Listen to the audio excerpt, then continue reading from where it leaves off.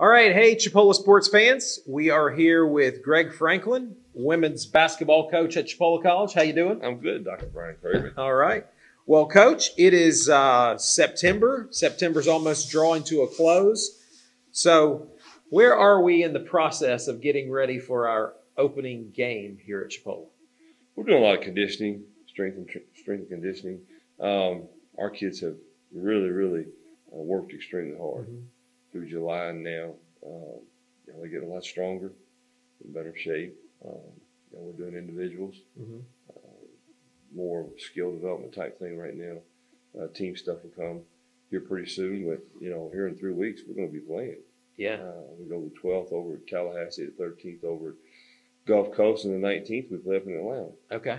That's the 12th of October. October. Wow. Okay. So it's creeping up on us pretty quickly. Everybody says I'm ready for basketball. Basketball's ready to be here. It's coming. It's coming. How many players you got on the team right now?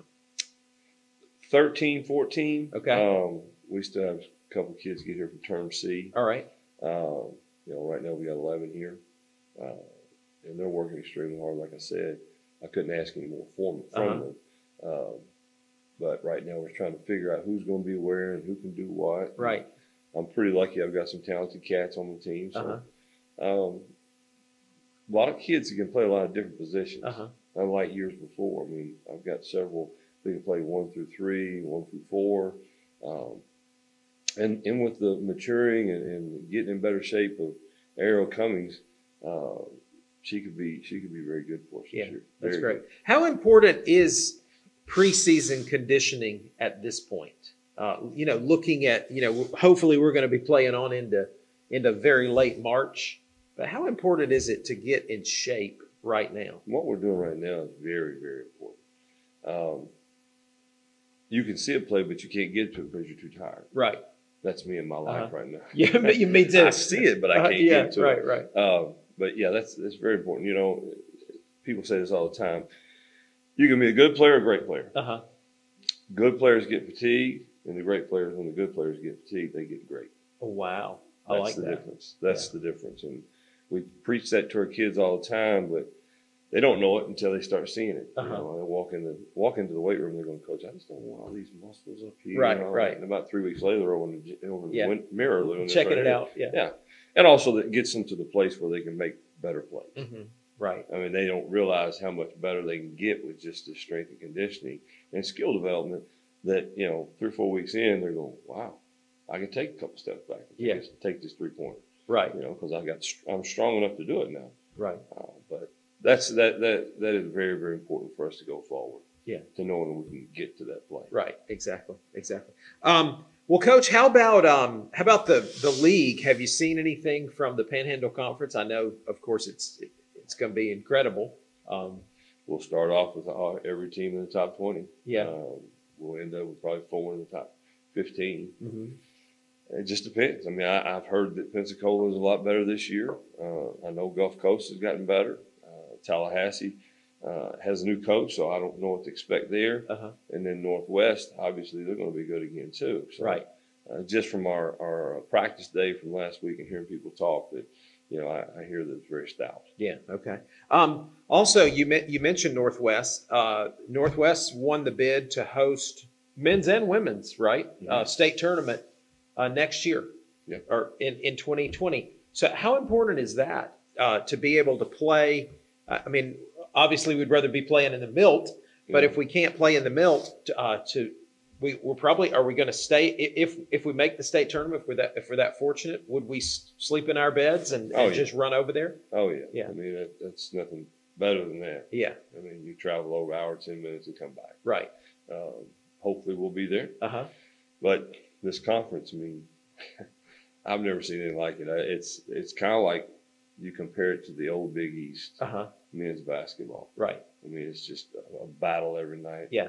A knuckle fest. Right. If you want to say that. But I was very pleased with our team last year. I thought they did a tremendous job. We lost, I think it was 4 ball games by 1 or 2 points, and came down to a charge, a block call. Right. And then we had one game when we played Tallahassee where our big kid didn't play, bless him, and we probably should have had that one. Yeah. But just one game out of first place, and then the last 5 national champions come out of this league. So I know. And then we beat Gulf Coast on Gulf Coast floor the last game of the year, and I thought we were playing some of the best basketball out of any team I've ever had at that point in time.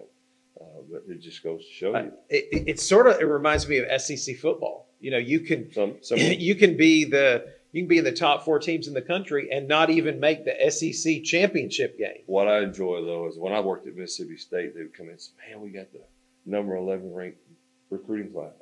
Okay, well. You had LSU had the number 2, or Alabama had the number 1. Right. So I mean, you look at it like, okay, well, coach them up. Yeah, coach them up, buddy. Exactly. Well, Coach, we're excited about another season, and we're looking forward to you putting another great product on the floor, and y'all do things right, and we appreciate that. We like to see your girls on the floor, and we also like to see them on campus and in the community. They're doing really good things, and we're proud of them, proud of you. I think this group right here, people will be really proud of them off the court, and that translates into them really wanting to watch them on the court. Right. You know, you don't want a lot of dregs out there. It's not going to represent your school, right? And Chipola's top-notch institution. Yeah. They deserve to have a top-notch type of person to represent them. Right. And that's what we preach that all the time. Yeah. You know, people are watching. Right. They're going to know you way before you know them. Exactly. Well, I'll never forget when you won the national championship, and I think you came back on a Sunday night or something. And you know, the president wanted to have a welcome home party, and I said, man, Sunday night, I just don't think anybody's going to show up. And I mean, there must have been a couple hundred people there. Oh, yeah. Just going crazy. So y'all are doing things right, and y'all have really made a name for yourselves in this community. I appreciate it, sir. All right. Well, good luck, Coach. Thank you, big guy. See you later.